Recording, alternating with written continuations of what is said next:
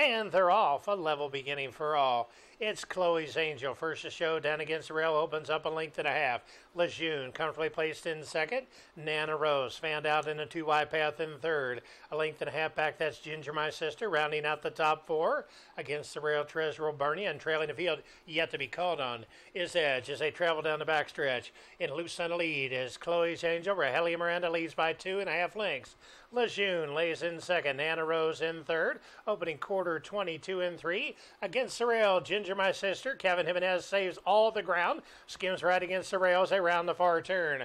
And Chloe's Angel shows the way now by a length and a half. Lejeune cutting into the margin. 3 lengths back, and Nana Rose called on for her best stride. Still against the rails, Ginger, My Sister, as they cut the corner and turn for home. It is Chloe's Angel still showing the way. Lejeune going to the left-handed stick gives a few reminders as they set down for the stretch drive. And Chloe's Angel has the lead. Her race to lose gets a few right-handed taps.